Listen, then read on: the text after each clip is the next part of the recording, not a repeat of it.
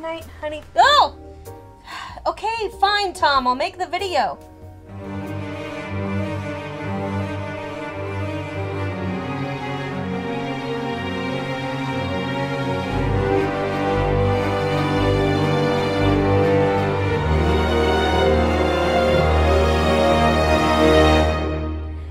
Witches and Wizards, this is Professor Rowan and my life mate Wolfie.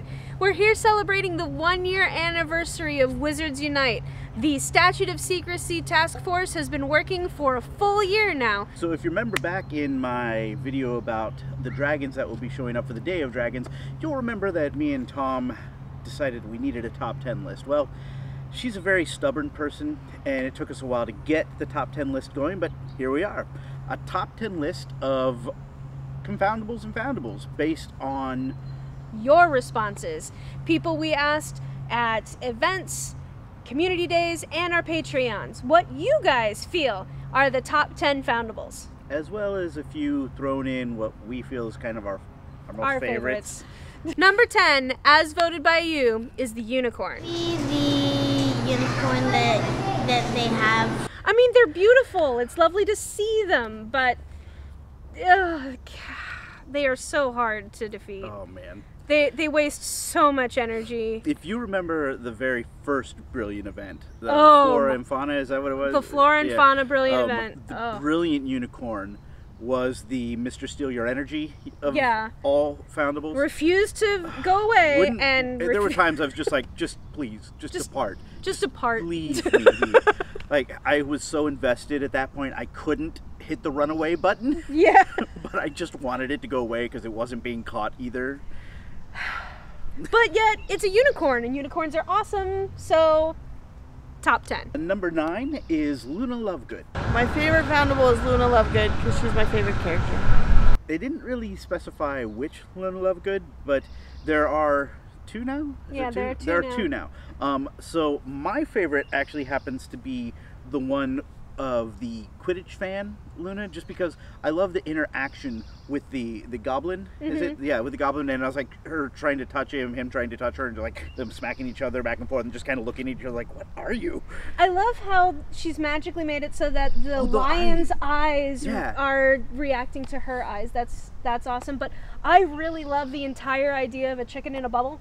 That is fun. Oh, and when we were at FanFest, when we were at FanFest, somebody did a great cosplay. An amazing cosplay. So hopefully that will be showing over what we're talking about right now because she deserves credit. I wish we would have gotten a name. I really would have liked to have gotten her name, but there were so many people, so many things. It was so awesome. Yeah. So either way, both of them amazing. Yeah. I prefer the Quidditch fan. I'm happy that she's not afraid of a fire-breathing chicken. Of course she's not. Yeah. No, she thinks it's cute and wants to pick it up, and And I just have a. I'm not a big fan of fire-breathing chickens. Oh, don't get me started. Number 8 is the Weasley family clock. And I'm going to let the person who nominated this one tell you why. Yeah, the Weasley clock. I think that it's because it's not a main item that everybody's going, oh my gosh, and so it's fun getting to see something that is lesser loved being such a huge part of the game. I like it because you've got the 2 goblins and they seem very confused about what a clock even is. So, or like, I know what a clock is, but what is this? This is not. Number 7, the Bogart cabinet itself. Because the Boggart is my favorite thing from the movies and the books. Because I love Boggarts. I think they're cool. Like, who wouldn't want an evil demon thing that they can turn into something fun? I think Bogart itself shows up several times, but the Bogart cabinet is the one we're talking about, which is the Pixies. Yeah, the Pixies trying to break into the cabinet. Trying to break into the cabinet. Cabinet keeps us like, no, I refuse.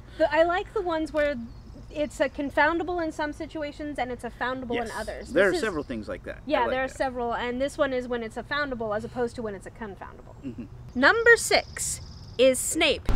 Snape. Snape? Yeah. Yeah, Snape in a bottle. Yeah. Yeah. It's where he belongs. It's a potion bottle. If I had Snape in a bottle, I'd tell you what I'd have to do. First I'd cast Bombarda, but the confoundable resisted you. Bum, bum, bum, bum. There never seems to be enough energy to cast the spell once you find him. Number 5 is the adult hippogriff who is in the block of ice. And again, here is some of our Community Day friends to tell you about why.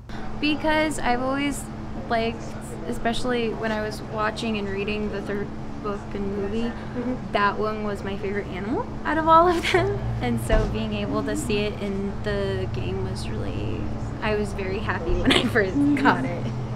And of course, we have our own love for it as well.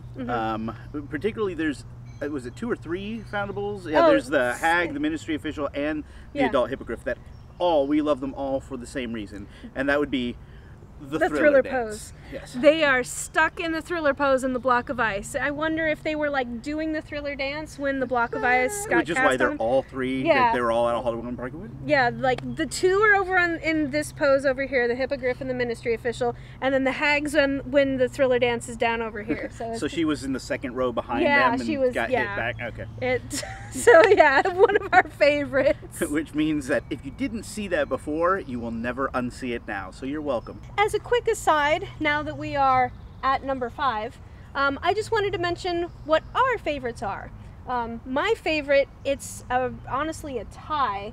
I really love the Flobble Worm, which I know a lot of people are like, huh? But I love the sound effect of when the Flobble Worm bubble pops and it lands on the ground, that wet, floppy sound. It's just, it makes me laugh every single time. My other favorite is the one that I call the BDSM goblin. It's the goblin fighting the beater bat because he stands there spanking himself. And I'm sorry, that's funny. I laugh every single time. I'm trying to rack my brain through all the different ones of what I like and everything, but I think the one I have to stick with, and it's not just because I'm Irish, even though I can understand why you think that, is the leprechaun.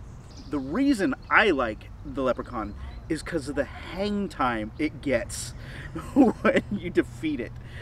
When you cast your spell, it literally flies up and holds like the hang time of it and then falls. And I don't know why, that concept of it just makes me laugh every single time. By the way, if this is making you laugh, please like, subscribe, share. It really does help us out. We're trying to remind people to subscribe because reminding you statistically does show that we get more subscribers. Not only that, we have Patreon, and this video has probably garnered a lot of outtakes, which our Patreons will be the only one to appreciate. So please join up for Patreon. There's a lot of extra bonuses that we offer for the Patreon levels. At least click the link, see if you're interested in any of those, and yeah. Thank you. Number 4. Vampires. I like vampires the best because they're so arrogant. It's great when you knock them down. The reason the vampires, for me at least, is everybody hates the vampires just for the posturing. And don't get me wrong, I do as well.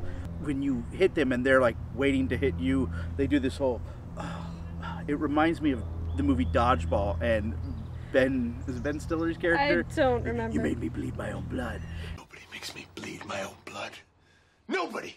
It very much feels like he's doing that with the whole, how dare you! How dare you make me bleed my own blood. Number 3 is the baby Niffler. Probably the baby Niffler. They're so cute. I mean, he's got 2 that he's fighting against, and the Nifflers in general, but the baby one, because he gets tickled and gold falls out, is just incredibly adorable. Which one is it that even though they're going through all that, he's still grabbing for the coins and everything? Is the that adult that Niffler. is adult? Okay. Yeah. The adult Niffler's like trying to scoop up everything. Yeah. It's like, I know, just let go of me again. Number 2 is actually provided to us by our Patreon, so we don't have video of them.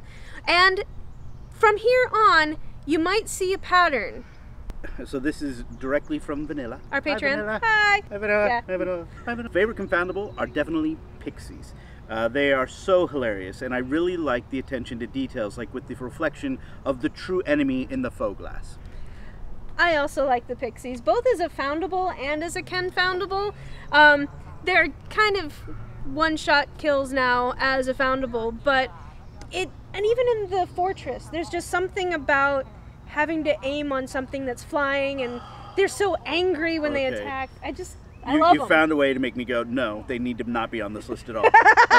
Because as Magizoologist, the higher level fortress Like if I'm in dark chambers or forests and it's a pixie and there's not a professor with me, I have wasted an entire spell, like an entire potion, trying to hit the dang thing. Like, and it's just like dodge, dodge, dodge. Yeah, it's just it dodges everything. And when it wastes like a super effect, like a potent stimulant potion, like all 5 of them just dodges 5 times in a row.